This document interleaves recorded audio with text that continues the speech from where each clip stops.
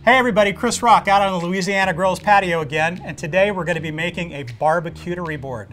Now what's a BBQterie board? Let me show you. So when I'm putting together a charcuterie board, or in this case a BBQterie board, a couple things that I always think of is how it's going to look, the presentation of it, what I'm going to have on the board, and things that my guests are going to enjoy. The first thing that I like to build with is I like to build with my sauces and my condiments. So, pico de gallo. That's some chimichurri there. Here's some real nice whole grain mustard. Hummus. You can't have a charcuterie or BBQterie board without hummus.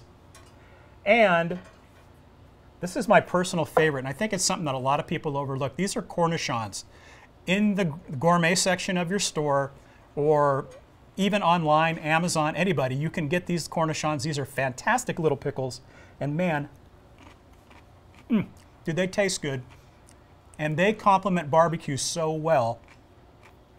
Hard to describe how they taste. A really good pickled taste, but once you've had them, you'll want to have them on every board you make. And I always put some olive oil on my boards. Now, this is great when you have bread or items for dipping. And what I like to do with the olive oil, some of you have been to restaurants where they've always put some spices in it. I like to use a little Black Label rub in mine. Just enough. And that'll slowly sink to the bottom. And that'll flavor the olive oil and plus give you a good little taste once you've got your bread down in there. You'll get that great olive oil taste and the rub as well. Nothing like it. What goes next? I like to bring in the cheese. And there's nothing like a good cheese. So what I would say, guys, if you're doing a board at home and you really want to spend some money on something, spend the money on the cheese. And buy a couple of really good quality cheeses. You'll really enjoy the difference in taste, and the way that they look on your board really, to me, makes it look fantastic. So let's put down a few cheeses and see how we look.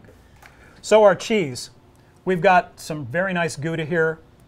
Fresh bocconcini mozzarella, beautiful, beautiful imported Ammerlander Swiss cheese, some Roquefort cheese, and then some goat cheese. Now, what I like to do with the goat cheese is I take a little bit of olive tapenade. You can buy this, again, in your store.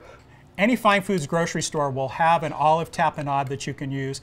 It's fantastic. It's olives, it's pickles, it's peppers, a little bit of olive oil.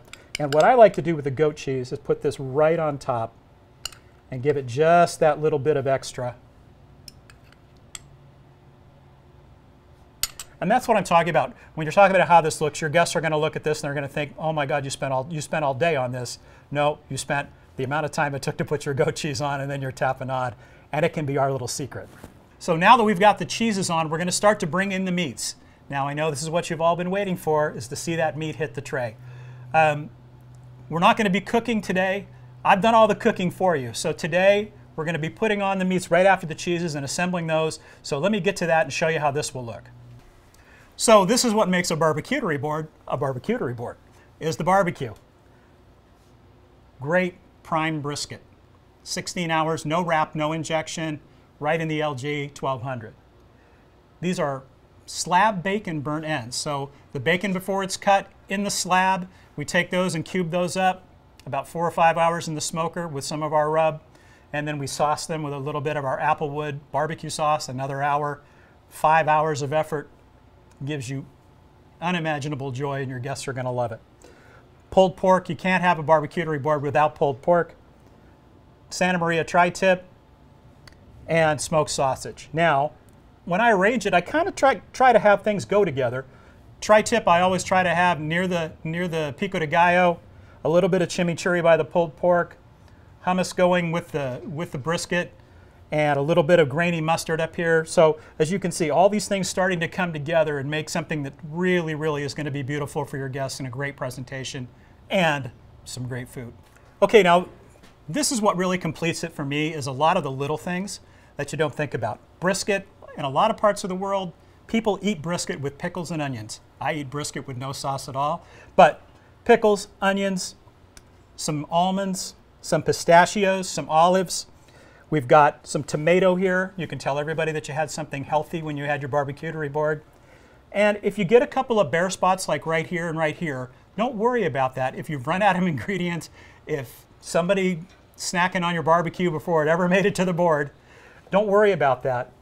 Get some garnish. I like to use rosemary, and take that and fill up the space with it. And just a couple of sprigs of rosemary here and there. Or you can use any other herb that you might have in your backyard. But just a few sprigs here and there. Look at how nice that dresses it up, and it really brings the whole thing together. So last but not least, we've added in our cornichons, and we've added in some fantastic bread and crackers, slider rolls, nice crusty bread, some great crackers. Always make it. And last but not least, our applewood onion barbecue sauce. No BBQterie board would be complete without it. So have a great weekend, enjoy Super Bowl, enjoy your BBQterie board, and we'll see you soon.